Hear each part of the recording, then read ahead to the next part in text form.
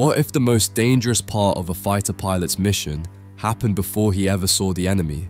During World War II, the German Luftwaffe relied on a sleek, deadly machine, the Bf-109. It was fast, powerful, and feared across the skies. But behind its combat reputation was a dark truth few talk about. More than 1,700 of its own pilots died without ever engaging in a dogfight. They weren't shot down, they weren't ambushed. They were flying the most advanced fighter in Germany's arsenal, and that's exactly what killed them. This is the chilling story of how one of history's most iconic warplanes became a death trap, and why Germany kept using it anyway. After World War I, the Treaty of Versailles banned Germany from building an air force. On paper, they weren't even allowed to own military aircraft. But behind closed doors, Germany was already preparing for the next war. Throughout the 1920s and early 1930s, they disguised their growing aviation industry as civilian. It was a cover, one that allowed engineers to test designs, train pilots, and quietly build the future of air combat. Once the Nazis took power, the mask came off. Germany wasn't interested in catching up. They wanted to leap ahead. At the center of that ambition was a Bavarian engineer named Willy Messerschmitt. His designs were fast, radical, and dangerous, and one of them, the Bf-109, would soon become the symbol of German air superiority. But even in its earliest stages, one design choice was already setting the stage for disaster. In 1936, during the Berlin Olympics, Germany unveiled a sleek new prototype that stunned the aviation world. It shattered international speed records, reaching over 610 kilometers per hour, and sent a clear message: Germany wasn't just back, they were ahead. But here's the twist. This groundbreaking German fighter, it was powered by a British engine. Early versions of the Bf-109 used the Rolls-Royce Kestrel, a refined engine built in the UK. It was a temporary fix until German manufacturers could catch up. Soon, Daimler-Benz took over with a new fuel-injected engine that unlocked the 109's full potential, giving it the power to climb faster, dive harder, and outpace almost anything in the sky. But while engineers raced to boost speed and firepower, one fatal design flaw was quietly being ignored, and soon it would come back to haunt them. As soon as the Allies introduced faster planes like the Spitfire, Germany scrambled to supercharge the 109. The early machine guns were swapped out for twin 20mm cannons, one in each wing. They fired explosive shells that could shred enemy planes in a single hit. Later versions even added a third cannon, firing straight through the propeller shaft for pinpoint accuracy.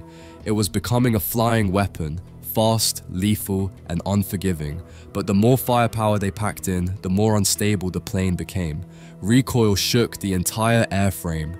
Vibrations jammed weapons mid-battle. Some pilots called the center-mounted cannon a suicide barrel because of how often it failed when you needed it most. Yet none of this compared to the Flaw waiting on the ground, the one that would kill more pilots than any Spitfire ever did. A single engineering decision, made to boost speed, would turn takeoffs and landings into a deadly gamble. The Bf-109 was built for speed. To make the fuselage as aerodynamic as possible, engineers mounted the landing gear directly to the body, not the wings. It looked sleek, it reduced the drag, and it was a death sentence. The narrow undercarriage made the 109 brutally unstable on the ground. Just a minor bump on the runway, a gust of wind, or the slightest overcorrection could cause the plane to tip, flip, or crash. On takeoff, many pilots never even got airborne.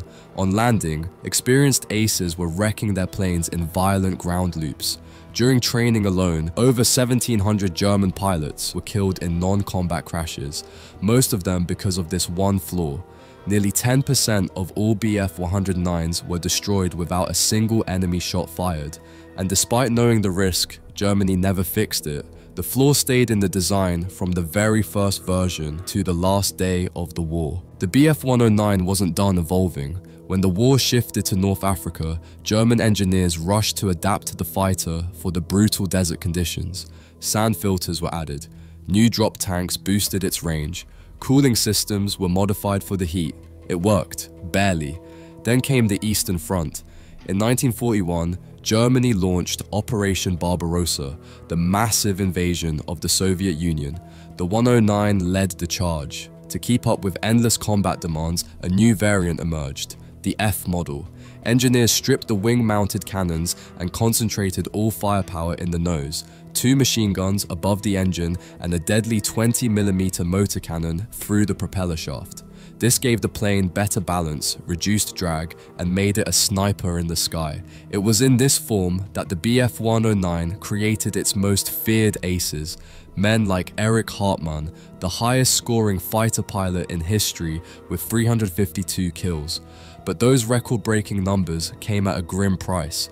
Because in the Luftwaffe, surviving didn't mean resting, it meant flying until you didn't. Allied pilots were rotated out of combat. After a set number of missions, they were reassigned to train recruits, recover, or regroup. German pilots? They weren't so lucky. The Luftwaffe was always short on experienced airmen, so if you survived, you kept flying. No breaks, no rest, no end in sight. That's why aces like Erich Hartmann or Gerhard Barkhorn reached hundreds of confirmed kills. It wasn't just skill, it was endurance. They flew hundreds of missions because they had no choice. Most didn't make it to the end. A handful of top scorers lived. Almost all of their comrades didn't. The Bf-109 became a symbol of that mindset. Keep going until the fuel runs out, the engine fails, or you're shot down. Germany turned its best pilots into flying machines and burned them out like spare parts. As the war dragged into chaos, the Bf-109 kept evolving. The G variant, nicknamed Gustav, was the most widely produced. It packed more armor, heavier machine guns, and a new 30mm cannon that could tear through Allied bombers. Some versions carried rockets, bombs, even extra cannons under the wings. On paper, it looked unstoppable, but each upgrade made it slower, heavier, clumsier, and in the skies over Europe, speed was survival.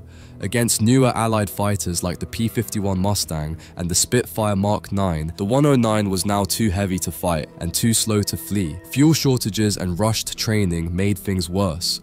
By the war's end, many 109 pilots were barely trained teenagers, flying into impossible odds. The plane that once ruled the skies was now a relic, pulled back for desperate defense missions as the Reich crumbled. Even in its final moments, the Bf-109 was feared, respected, and still just as deadly to its own pilots as it had ever been. If you found this story shocking, hit the like button. Want more forgotten war tech and military mysteries? Make sure to subscribe and turn on notifications so you don't miss what's coming next. And tell us in the comments, was the Bf-109 a brilliant innovation or a beautiful disaster?